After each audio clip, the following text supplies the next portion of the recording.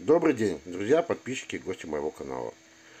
Давайте проверим, возможно ли яйца фазана инкубировать вместе с куриными яйцами.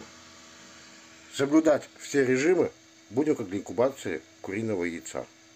Посмотрим, можно ли инкубировать одновременно. Естественно, куриные яйца должны пробиться на 21 день, малыши должны вылезти. Яйца фазана на 24 день. Поэтому, по идее, должны сперва выйти малыши наших курочек и петушков, а потом уже фазанята. Ну что, я заложил 57 куриных яиц и 19 яиц фазана. Включаем инкубатор. Режимы инкубации, как я вывожу птенцов курицы, можете посмотреть на моем канале в предыдущем ролике, поэтому я уже ваше время терять не буду. Закрываем инкубатор и смотрим. Вот и наступил наш долгожданный 19-й день. На 19-й день я обычно эвоскопирую яйца, и поэтому посмотрим, какой плод жизнедеятельности яиц у курочек и у фазанчиков. Итак, друзья мои, результат на самом деле на данный момент не очень.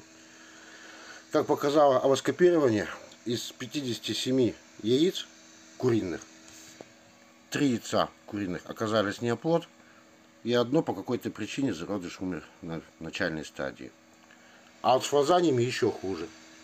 Из 19 яиц только одно яйцо оказалось оплодотворенное. Но это вина не фазанчиков, это просто я собрал самые первые яйца. А по факту я знаю, нужно подождать. Самые первые яйца не инкубировать. Но я хочу для себя проверить, а вдруг этот малыш все-таки вылупится. Посмотрим. Закрываем инкубатор и ждем. И вот наступил долгожданный 21 день. И вот такая красота у нас уже вылупилась. Сейчас будем их убирать в брудер. И остальные по мере поступления тоже перейдут к своим сородичам. И как результат, друзья мои, 47 здоровых малышей из 57 яиц. Было 3 шпагатика, но, к сожалению, я решил их не мучить.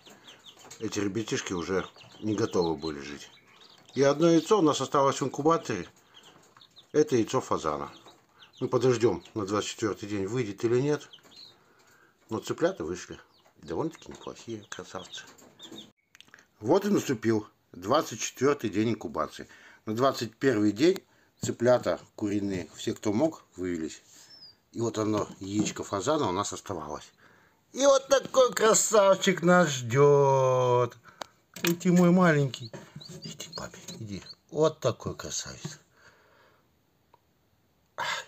Красопет. Ну что, подведем, друзья, итог. Можно ли яйца фазана инкубировать вместе с куриными? Однозначно, конечно, можно.